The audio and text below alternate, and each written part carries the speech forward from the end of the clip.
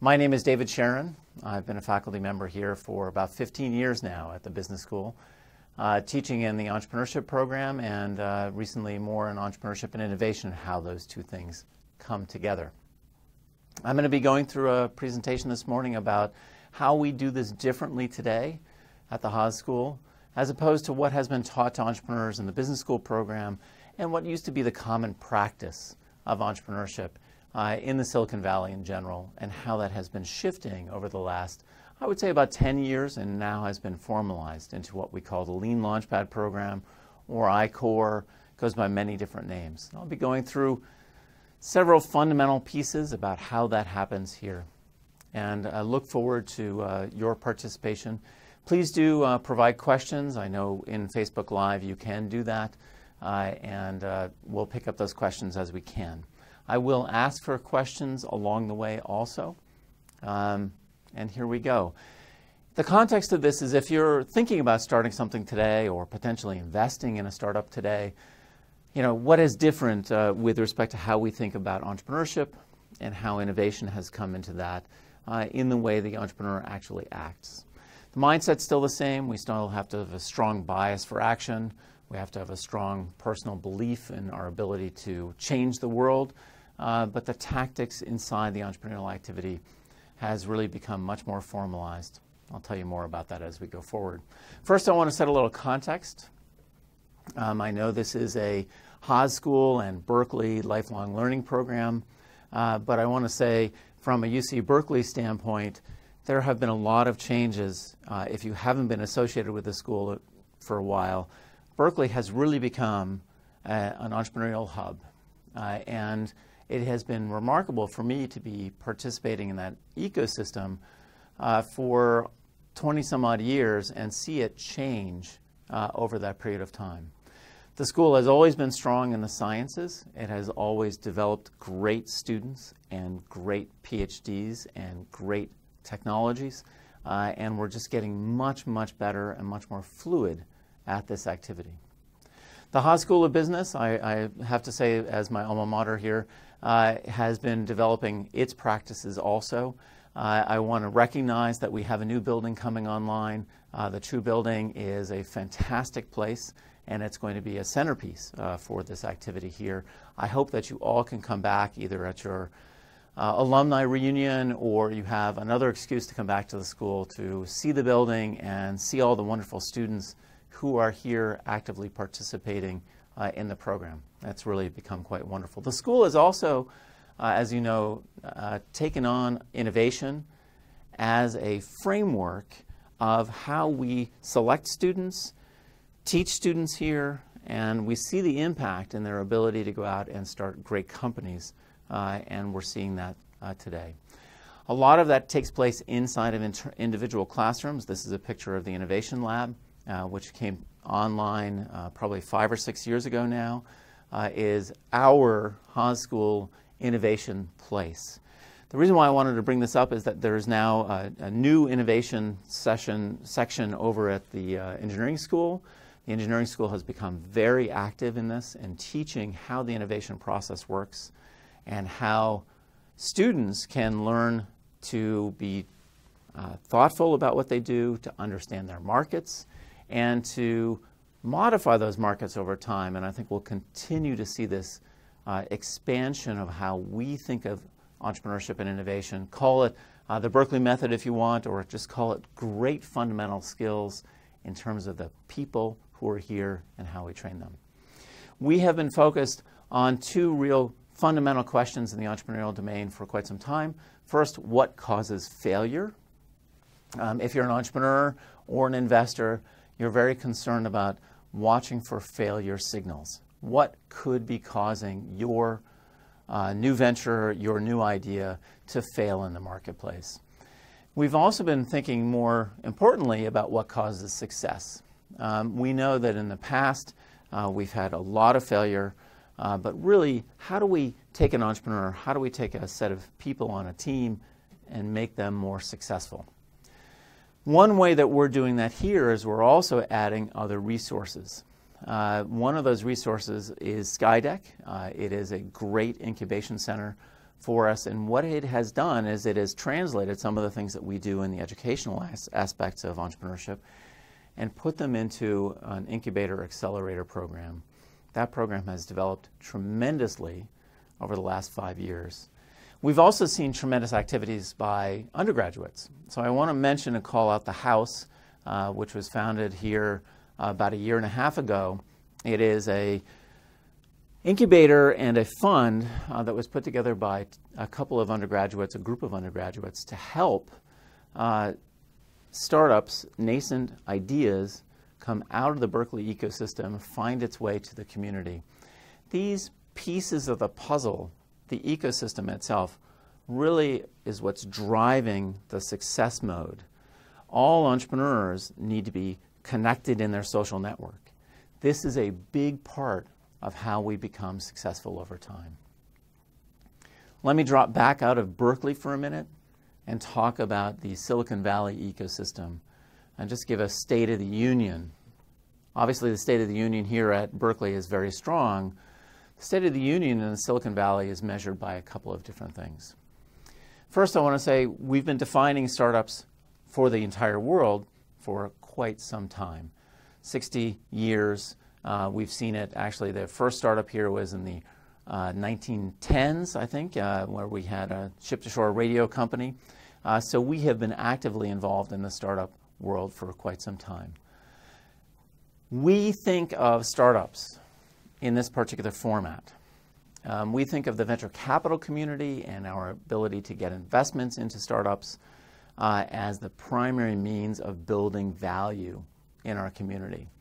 And we have learned a tremendous amount over this time, and we've also spent a tremendous amount of money. We see the spike around the dot-com era, and we also see the increase in the venture capital funding over the last 7 years since the financial crisis. This is our frame. Our frame is, how do we get something of value? How do we get capital into that frame and get the entrepreneurs to progress? And capital is an important part of that. What that caused was a bunch of failure. That's neither good nor bad. It's just a recognition of we were wrong a lot. And whether that's a 2 out of 10 make it or an 8 out of 10 don't make it, that was an important characteristic of our ecosystem. I would say that now we're getting much, much better at understanding how we get to success. And I'll begin to tell you why. First, let me just say, from an ecosystem standpoint, and I'm taking all these slides from CB Insights, PricewaterhouseCoopers. They've been producing the Money Tree report for a number of years. It's a great set of references in terms of where the venture capital industry is, and that's reflective of the most important startups here in the Valley. Internet is still the biggest place for deals and for money flow. Over the past few years, though, healthcare has been coming back to life. Healthcare took a lot of hits in the late aughts and has been coming back very strong. So we've got $3.7 billion and 190 deals. That's absolutely fantastic. Healthcare is being driven by digital. And this is a big deal for entrepreneurs here. We look to healthcare for many innovations and many activities. We also see a lot still in mobile and telecommunications. That is an important sector for us here. And software, which is not internet. So this is non-internet mobile software and industrial. Here's the real trend line, though. Over the last 8 quarters, we have seen a decline. We are in a business cycle. The entrepreneurial and venture capital world is a business cycle dependent world. Our business cycle is on a decline. It is not a bubble. It is just simply a business cycle. What that means from an entrepreneurial standpoint is it's getting a little bit harder to raise funds. And we're seeing the decline in the number of deals that are getting done. And we can think of that in terms of the raw number of startups. There's still a lot of pressure in this market, though. There's still a lot of great ideas coming out. It's just that there's a little bit more friction between getting that idea set up and going and getting the capital for that idea. This is perhaps the most interesting one. There was this set of companies over the last 10 years that have been formed that we call unicorns. And for me, this is an important chart in that the number of unicorns, which are private companies that have been valued at $1 billion or above by virtue of their last investment, has started to decline in terms of the birth of those unicorns. There has been an external force that has created this, and that's what we'll, in this CB Insights report, we'll call mega deals. These are $100 million financings. And this indicates that there has been this pressure from huge amounts of capital to come in and fund companies that are doing extraordinarily well, showing great metrics, and they are at the point of potentially going public, but they can take another private round, and there's still a tremendous amount of capital available. So the question is now, what has changed? What has changed is the way we view a startup. It used to be the startup was just simply the confluence of people and money. But Steve Blank, who has been in the startup community for a very long time, kind of flipped that definition on its head. Now we think of a startup as a temporary organization designed to search for a repeatable and scalable business model. What the heck does that mean? Well, that's what this presentation is going to be about, is how do you find this business model? How do you get a more successful startup in the formation stage itself? So what has happened is we've redefined the entrepreneur's process. The first redefinition is around a process that Steve has coined customer discovery, customer development. And this is a slide that represents sort of the customer base of a company that I started when I was just coming out of school here called Scientific Learning. Very interesting company, but it had a huge set of customers. And this epitomizes the entrepreneur's process, is that if I'm an entrepreneur today, I have to know all of these customers. I can't ignore any of them. They have influence. And that influence is something that I need to control. So I can think of this as, where's my primary customer here? This is an important part of understanding this ecosystem. Who is my primary customer? That might be the buyer or it might be a user. And then who are all the influencers? And what value do I provide to the influencers to bring them along in this process? There are also a number of companies that have discovered this term called a saboteur.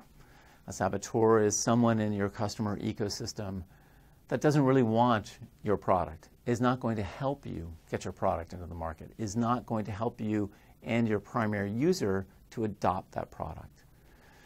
The question is, okay, if this is what it is from an ecosystem, how do you discover this ecosystem? Steve put this into a book that was published in about 2003. So it's been quite a while, and as you all know, because you've bought books like this, the question is, what's the longevity of the ideas of any of these books?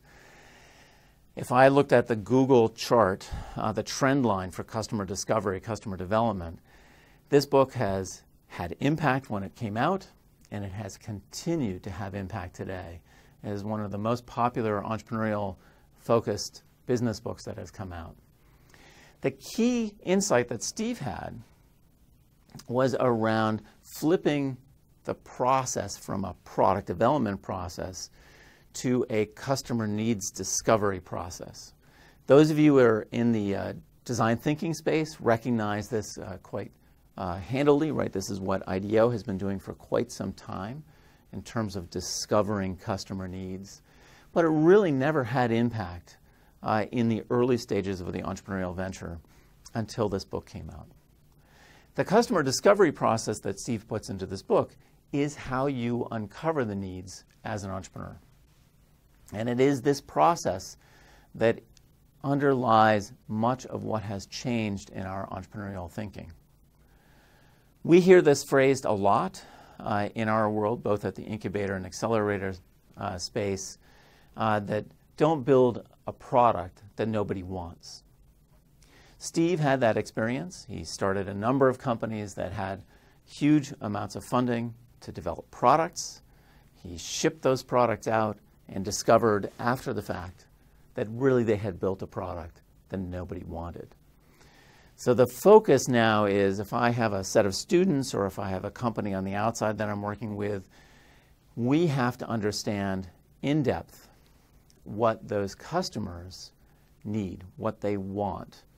And the method that Steve puts forward in this book is called customer discovery. So it's how you search for the model, but it's really how you search for the customer needs. So what we've done is we've taken a search process and we've applied this to the front end of the entrepreneurial process. Very quickly, in terms of customer discovery, I have a hypothesis about who my customer is. That hypothesis drives me to go out and talk to those customers. Now, at that point, I'm not selling, I'm really listening to them. And if I can discover that these customers have that problem and that they might recognize that problem, then I can go on to the customer validation step. That customer validation step is, hey, will they buy the product? Is there something here that will keep them using the product? Is the problem important enough that they can convince someone else to spend budget to acquire this product? If that's not the case, then what I do is I loop around. I come back to customer discovery, I change my customer focus, and I do this process again. And the key is to get really very efficient at the process. And the other piece, which is usually where failure comes in, is mistaking customer validation for the truth when it's actually bad signal. Meaning, you shouldn't be going to the execution side yet. If you do that, then what your temptation is to start to spend a lot of money going out and acquiring customers, spending money on advertising if that's your primary customer acquisition cost, on sales, and building your company out. That's called premature scaling, and premature scaling is one of the issues that catches a lot of entrepreneurs in the wrong spot. We really want to understand who that customer base is, and we want that customer base to love our initial product. So we start with a hypothesis. This is what we fundamentally teach today. What problem do I want to solve? Now, there's a hypothesis in there, which is, I think there is a problem to solve. That's me thinking. That's not what my customer says. So it's an assumption on my part that the customer has a problem. That's the first primary difference. So from an entrepreneurial standpoint, it's not about me thinking that I have this fantastic product that everybody wants. It's me thinking, I think I have a product that everybody wants. Maybe I ought to go out and test that and understand whether the customer really has that or not. The second step is customer identification. So if I think I have this problem that I want to solve, who really has that problem? Who might care about that problem? How are they solving that problem today? Or are they solving that problem today? And why is it important to them? So I get a deep customer understanding, and I do that through the interview process. I go out and talk to lots of potential customers, and I iterate and pivot the idea. So as an example, I'm going to bring up a company called Albus Imaging. Albus Imaging was a team that I taught in the National Institutes of Health I-Corps program. As you go through and you talk to lots of customers, and this team talked to a lot of customers, they were developing an understanding, a persona, an archetype of who their primary customer is. So this is what they call their early evangelists. They were looking at cardiology and to bring a new imaging modality into cardiologists' offices so that they could better deal with patients who had had chemotherapy and had a high risk for developing cardiovascular disease. And what you see in this diagram is an understanding of what the cardiologist thinks and feels, how they work within their environment, what they hear from their hospital administrators, and what pains or gains they might solve if our product might come to them.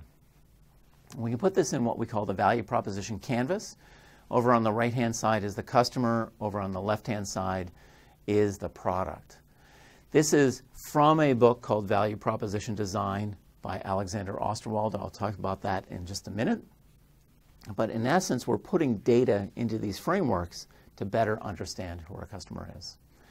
So that's customer development in a nutshell. And I want to break right there because that's one of the fundamental frameworks that we now bring into the entrepreneurial activity that all entrepreneurs ought to be trained with. So if you have any questions, please do put them into the Facebook chat. I'll give you just a couple of seconds to see if anything comes up. Okay, I'm going to move on. Once Steve published that book, then we had to break an old habit. And that old habit from a teaching standpoint and from a investment and entrepreneurial standpoint is I want to write a business plan. So some of you out there, if you took an MBA class, might recognize this particular business plan. We use this as a case in many of our classes. This is Reed Hastings' first company called Pure Software. And we used to have you read this business plan that he wrote for the company, very successful company, as an example business plan. The habit that we used to have, that we have now broken, is the desire to write something down, to take a Word document, put 20 to 30 pages on it, and consider that to be our plan. What I'd like to say is that's a wonderful piece of fiction. All things are beautiful. Why would you write anything else? There are rainbows at the customer land. All the charts and graphs go to the upper right. It's nirvana. How many of these things failed? So many that we can't count them. What we had to do is we had to get out of the habit of requiring people to build a business plan, write the fiction, and then believe that fiction. We'll call that a planning fallacy. So that if I wrote it down and I believe it, then it must be right. And if someone actually funds the business plan, it must be even better. Now, we all know that this is a wonderful document to do, but it changes, right? And our recognition now is why even start there? So we've switched modalities. The modality that we now use is a business model. And our favorite activity here, our favorite framework, is the one by Alexander Osterwalder. So remember, Steve brought out customer development in 2003. Osterwalder brought out the business model canvas starting in about 2004, 2005, and then published a book called The Business Model Generation in about 2010. What this is, think of it as an instantiation of a business plan, but it's not a plan. What it is a set of representations of how a business might operate. It's a framework that you can fill in. I can fill it in if I'm an artist. I can fill it in if I'm developing a restaurant. I can fill it in if I'm developing the next technology company. It gives me a place to hypothesize without writing who my customers are, where my value propositions are, who do I need to partner with to create a whole product, and whether I might have a profitability model that makes sense, revenue and costs. This framework now has become the lingua franca here at the business school and at many other places around the world, and it is used by entrepreneurs both inside the corporation and outside in the free market in the venture capital market. It can represent lifestyle businesses, it can represent venture capital-backed businesses, doesn't matter. It has become a generic framework for entrepreneurs to work with. Now, here's what happens, is we couple these two things. We're going to couple the customer development process with the business model canvas. So as we go through and we do our customer discovery, what we're going to do is we're going to look to see if we can build that scalable and repeatable business model. And we're going to start with a hypothesis on what our business might be. So it's a hypothetical business model as we start. We take a guess. And as that guess gets developed by talking to the customers, we start to validate elements of the model. And we do that in a very methodological form, and we push data into it. Let me just go through this process real quickly from kind of a four-step model. The first step is to look for what we call product market fit. Again, a very popular term. It's a little bit hard to quantify. When we start this process with entrepreneurs, we just want a logical fit between who we think our customers are, and these are people. They may be the buyers, they may be the users, they may be the deciders, and the value that they are looking to get from our products or services. Now you'll notice that I said the value that they think they're going to get when they acquire our products or services. It is not what we're going to provide to them, right? They don't exist to take our product. We exist to solve their problems. What we have to have in product market fit is a clear set of customers. Definition of who they are. Do you understand them? Can you put an archetype down? And then from a value proposition standpoint, what benefit are they really going to get? And the hardest part here to learn is to not be focused on features and functions of products. That's very important, but really what we want is the benefit that that product is going to bring. So that's step one. Can we get validation around our customers by talking to them? Do we understand the value that we're going to deliver and the benefit that they're going to get? If we get done with step one and we're valid, then we move on to what I'll call step two, which is how do you make money? How could you make money? You don't have to make money right away in a high capital available market. You know, you might push the revenue lines out quite far into the future. That's okay. But you have to understand where you might be able to monetize in the future. And that comes from looking at the revenue streams. How might someone pay us for this? Whether it's a direct payment from the user, or whether there's a buyer at an enterprise, or whether there's another side to the market where we have a two-sided market and one side is paying and the other side is being subsidized. What is that revenue stream? Then the economics start to play in. How do I distribute my product? Do I have to distribute it through a channel? What are the economic considerations that that channel has? Are they going to take a 10% of my revenue? Or are they going to take a 50% discount? And then finally, at the top box in the business model canvas, what is the relationship that I have with a customer? And relationships can come in many different forms. It could be a very transactional relationship where I just sell a product to you, and that's it. It might be consumed, it might be something that you have at home for a while or at the business for a while, but there's no ongoing relationship. Sometimes there's a longer relationship. That might be through support, it might be through upgrades, it might be through a desired continued use of the product, buying consumables. All of that is going to impact the lifetime value of that customer. And lifetime value is how much is that customer worth to me over time. Where we've gotten a lot better in this particular column of the business model canvas is understanding how much money are we willing to spend to acquire a customer compared to their lifetime value or the lifetime value of the system. Great entrepreneurial CEOs know that they can spend a lot of money to acquire a customer if the lifetime value is really high. Typically, we want to see the lifetime value 2-3 times what we're willing to spend. So we might spend $1,000 to acquire a customer that's going to be worth $3,000 to us over time. That detail is showing up in the way good companies execute against their customer acquisition, develop competitive strategies, and pull the business model canvas forward into how they think about their business. So if we know, at least hypothetically, how we might be able to make money, and we go out and validate that there's a willing buyer, and we know how to distribute it, and we know approximately what the relationship is, then we can go on to the other side of the canvas. So what we just did was we covered the right-hand side of the canvas. It's kind of the customer-focused side of the canvas.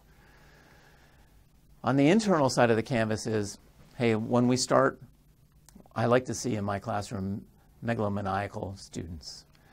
They start by thinking, I'm going to build this whole thing myself.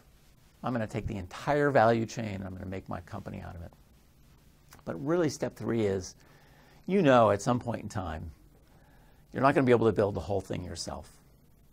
You need to have partners. And those partners may be suppliers, key suppliers for you. You may outsource a whole bunch of manufacturing. You might have marketing partners who are helping you get your product to the marketplace. One of the key considerations here from a startup standpoint is, when do those partners come on board with you?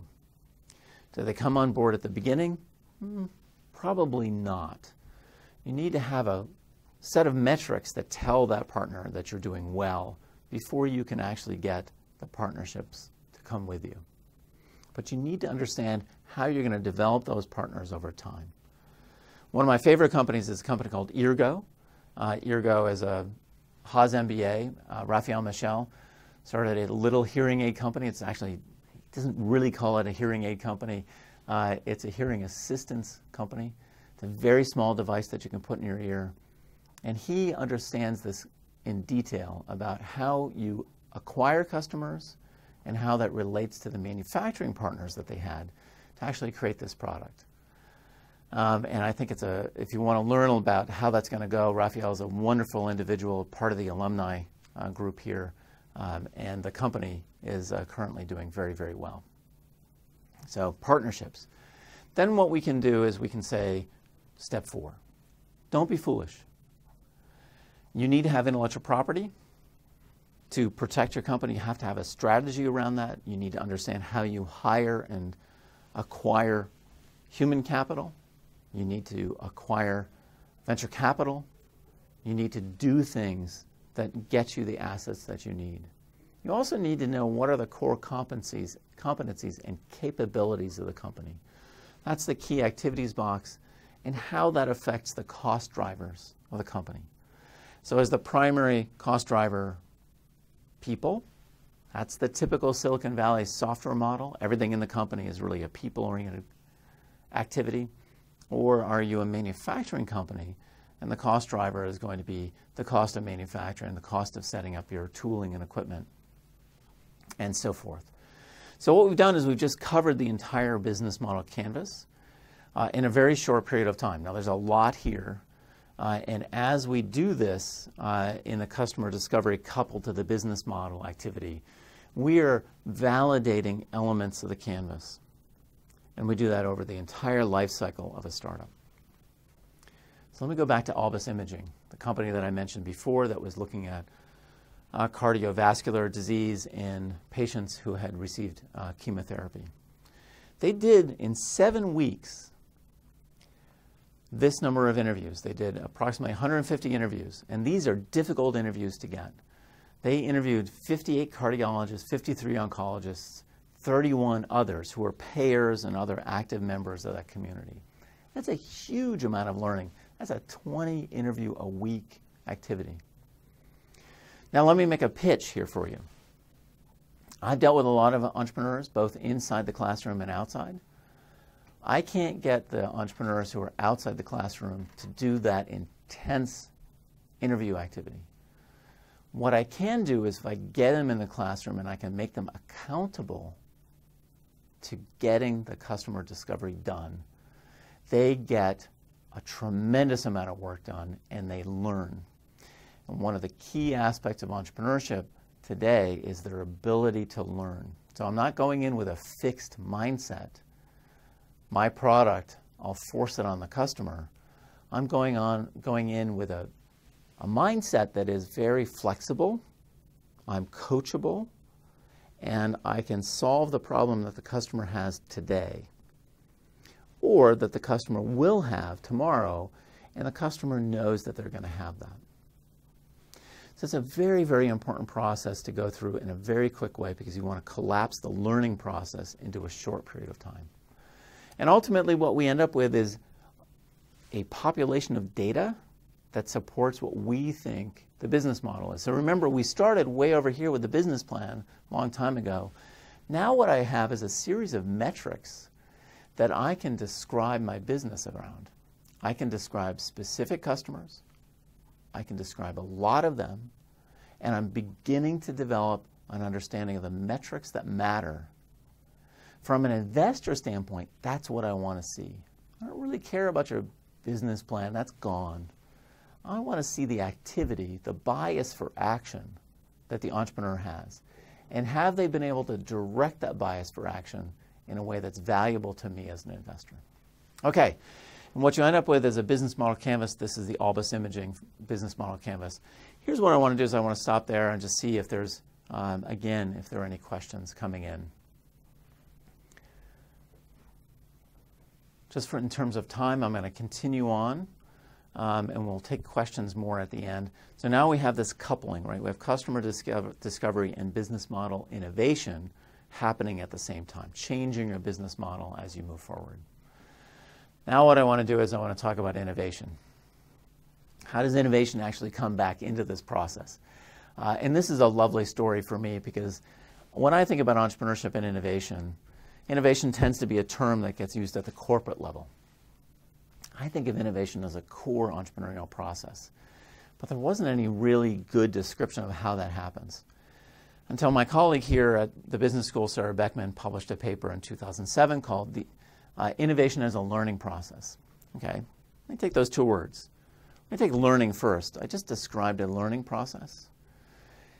What Sarah and her colleague did in terms of publishing this paper was tying that learning process together with fundamental understanding of what happens in the learning process.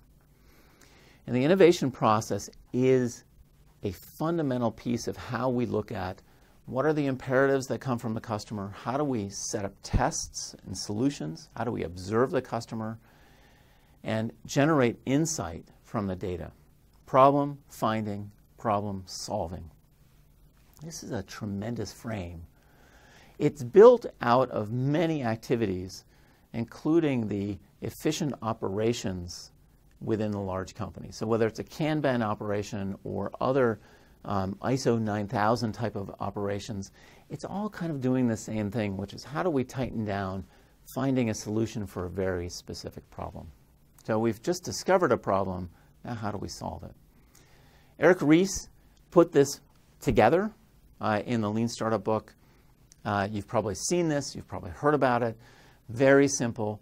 Build an MVP, go out and test that, measure what the results are, bring that data back, learn from those ideas, and have a change of what your fundamental product idea might be. It's really an efficiency process pushed into entrepreneurship so that the money as it comes in, the financing as it comes in, can see exactly the testing that you've done. So you've done the customer interviews, you understand your business model, and now you're bringing the product out to the market without spending extraordinary amounts of money to build the product, but matching the solution to the problem. So let me describe one of these typical form in my classroom today. I'm teaching the entrepreneurship class. I have 7 projects. Many of them are in software. And software is eating the world. It continues to eat the world, and we're seeing wonderful activities in it. One thing that's really easy to do in a software project is to do a simple mock-up, is to show how a software product might change the way somebody perceives an activity, making it more efficient. You can get feedback from that very, very quickly. And that feedback can work an iterative loop in terms of the design of your product. You haven't even written any code yet to tell you what code you should write to solve that product. We see a tremendous number of software companies. And the benefit of this is that the cost of starting a software company has diminished tremendously. I can take those ideas to the market, I can make them happen, and I can do that very cheaply. So from an investor standpoint, I can actually ask for the data that came from all of these phases. Tell me exactly who you talk to, tell me what your business model is, tell me how you learn from the testing activities. Software is easy. I'm going to take a real company now, a company called Limebike. Limebike is a Haas MBA. Started a company that's been funded by Andreessen Horowitz. Your ride anytime. So this is a hardware company. They make stuff. And The basic idea here is to take the idea of renting a bike, where today if you go into a big city, you go to a rack, you pull the bike off the rack, and you go ride, and then you have to return the bike to a rack. This is actually going with a rackless ride. And there's a lock on it. You have an account that's on your phone. The phone unlocks the lock on the bike that you found. Actually, your phone has directed you to where the bike is. And then you drop the bike off wherever you end your journey. And then someone else picks up the bike and takes it forward. This company has a little bit of a harder time with respect to the MVP efficiency side. They need to do a lot of customer testing, because one thing that they have to do is change the behavior of customers. They have to understand deeply what that need is, but then they have to provide a solution that's extraordinarily efficient. They need to test that behavior in the marketplace.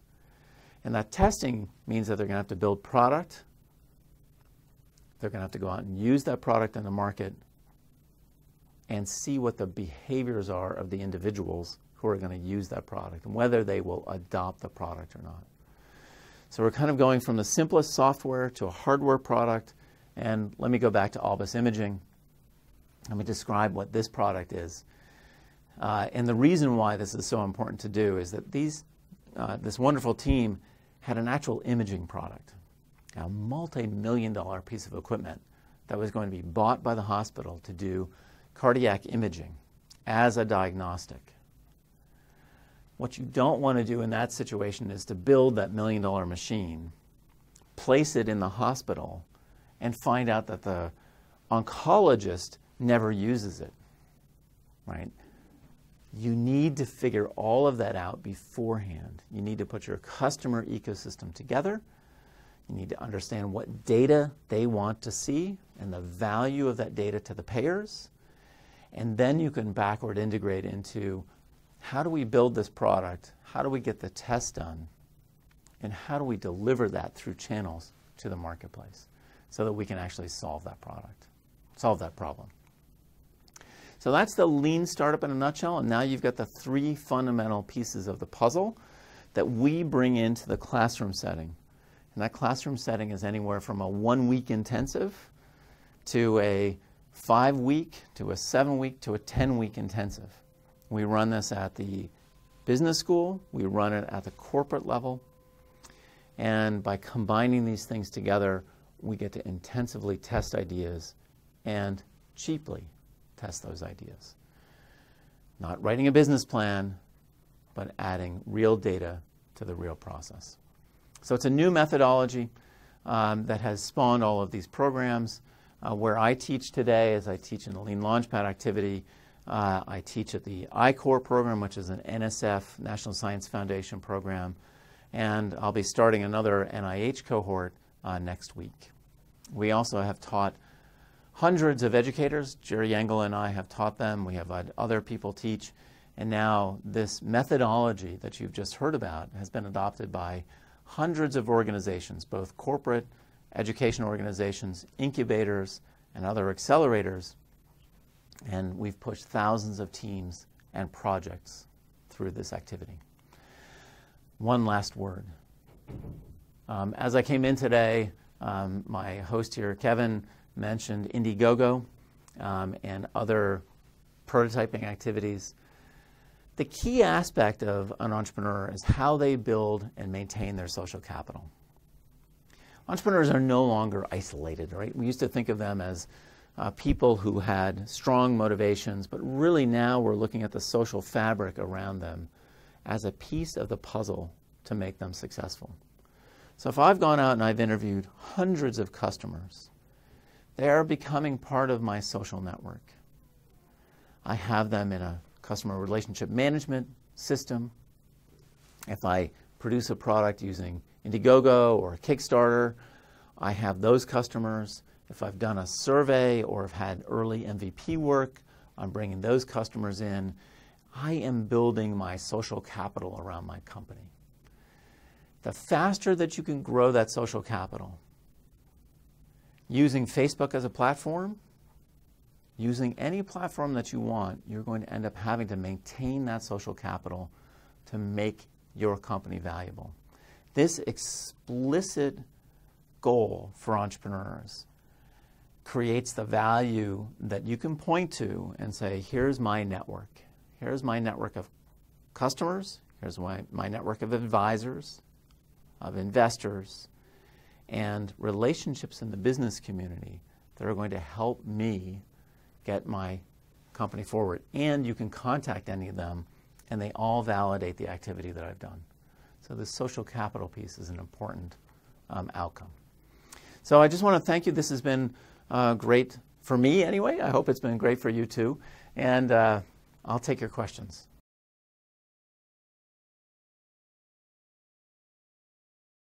One of the ways to grow your social capital that is really critical for the early stage entrepreneur outside of the customer side is to build a network of people who are your, I'll call them advisors.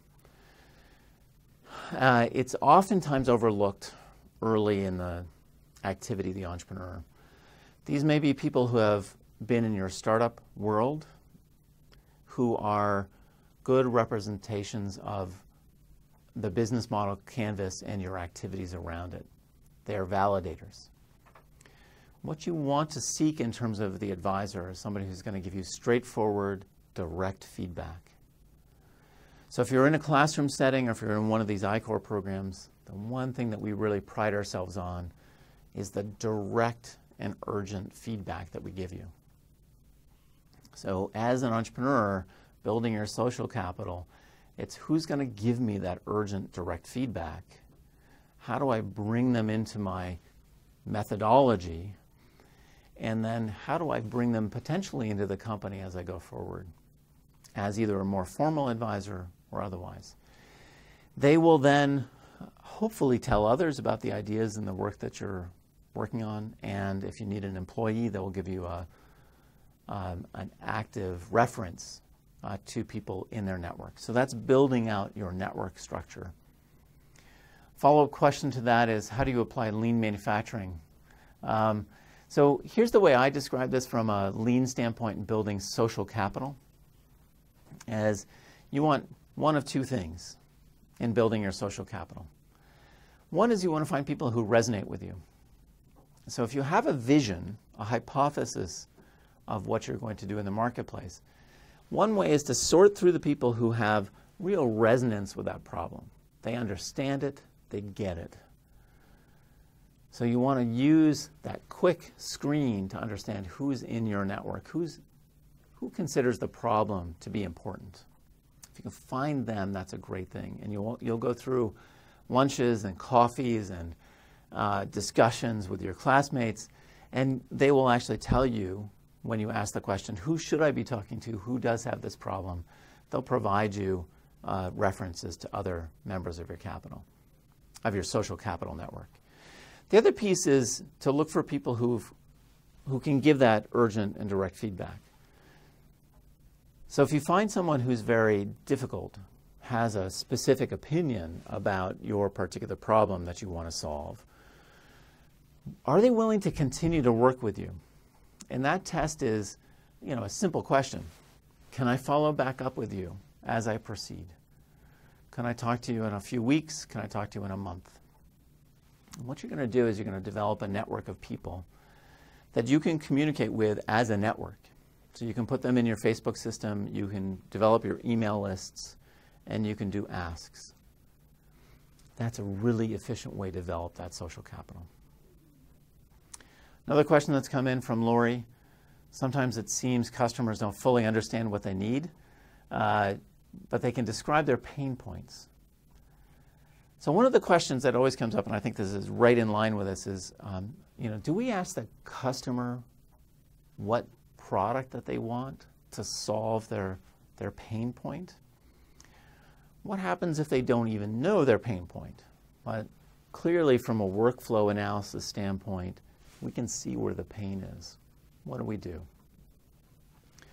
One of the challenges in this is if the customer can describe the pain that they're trying to solve, can you then take the minimum viable product process, this lean process of how do you put a product in front of them and get feedback and understand how you can drive responses from that customer based on the products that you might offer that will reflect on that ultimate product delivery.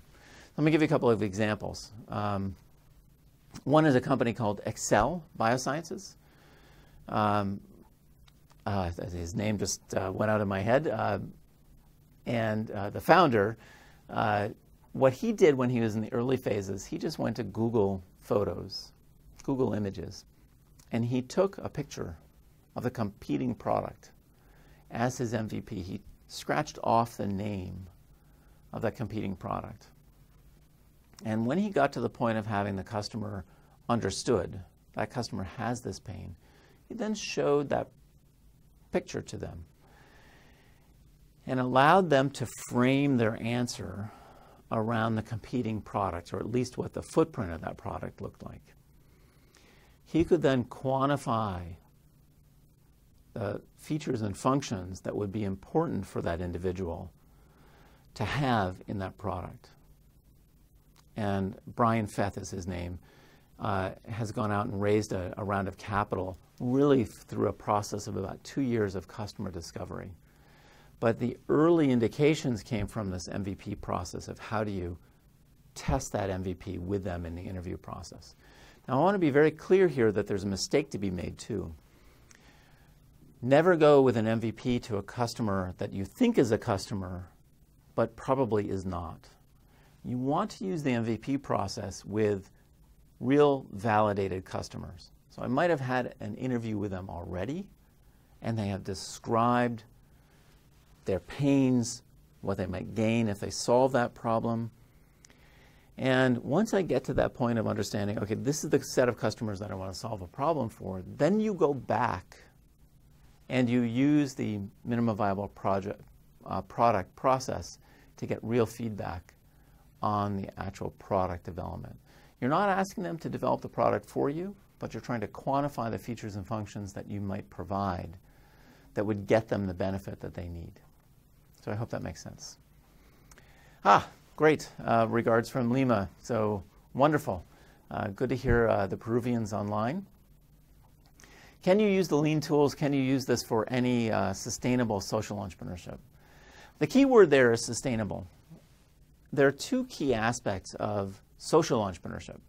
And you know, I do teach some social entrepreneurship, but there are many, many people here at the Haas School who do social entrepreneurship in much more detail. I can take the canvas and I can change it a little bit to what I'll call is the mission canvas, the mission-based. What mission am I focused on? And how do I understand whose problem am I solving? Am I really solving the person I'm trying to deliver value to, or am I trying to solve a funder's problem? And social entrepreneurship is really understanding the dynamic between those two and getting to the point of sustainability. Sustainability means that I have a project that is going to last a period of time, that's going to be able to pivot and iterate based upon consumer needs, and that activity will have lasting impact in the market that it goes to. Sustainability is a tough word because for social entrepreneurs, how you get to sustainability may be to get supported by a philanthropic organization, or it might actually be charging your customer when it doesn't feel comfortable to charge them money for that product that you're delivering. So I'm on the board of a company called Impact Carbon. Impact Carbon has been selling cook stoves in Uganda for a long time. They've actually surpassed some fantastic milestones after quite a while in that marketplace. They have a sustainable business model. They develop entrepreneurs on the ground so that those entrepreneurs actually take those products forward. And now Evan Hagler is taking this lean activity and applying it to other activities around water in Africa. And I think it's really going to be a wonderful thing to watch how he does that. So great question. Okay, I think that's it. Thank you all for listening today. Do stay in touch. and thank you for your participation.